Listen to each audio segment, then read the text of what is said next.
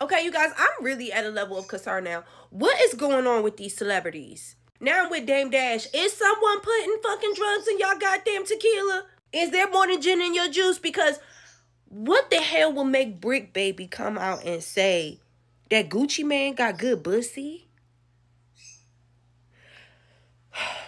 Gucci Mane dropping all those artists. Look high as shit. Gucci Mane got some good pussy. Huh?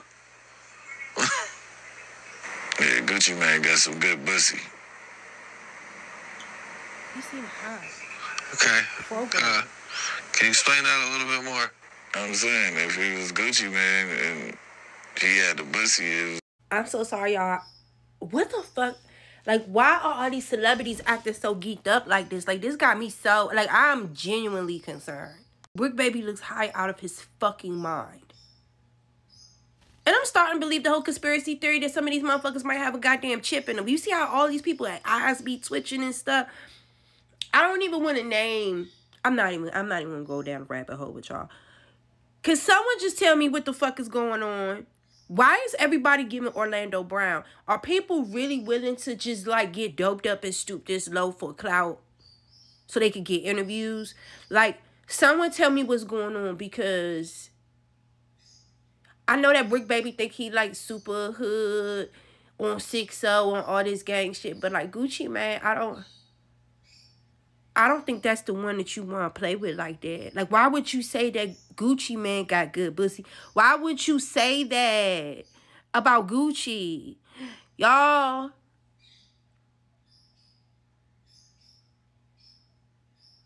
I'm almost scared to. I just really hope that Gucci Mane don't respond. But honestly, when motherfuckers don't respond and it's real quiet, it's because some shit going on in the background. I honestly hope they don't nothing come of this, because I don't think that Gucci nobody to be played with. He not no internet gangster. Because I genuinely don't know any real gangsters. My folks, my family members that's be on some real gangster shit, that have done real gangster shit, they don't even let me take pictures of them.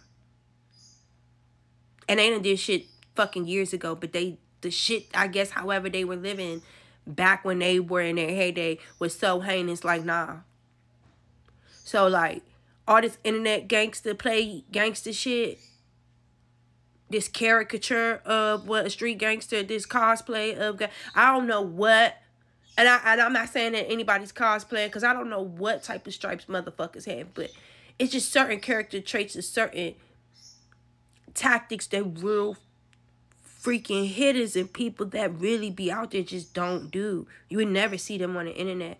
And I just like, yeah, Gucci Mane a rapper, but like, I don't think that this was no amount of interview money, no amount of clout. I don't know what type of drug someone gave you, if someone drugged you to do this, or if you had to take drugs to find a gumption to do this. It's not worth the fear that could possibly happen later on, and you constantly having to look over your back because you playing with the wrong, well, people that don't fucking play around. Everybody don't play around. You know what I'm saying? Some shit just don't be worth it. Especially when it's a motherfucker that's chilling. You don't want to wake that up.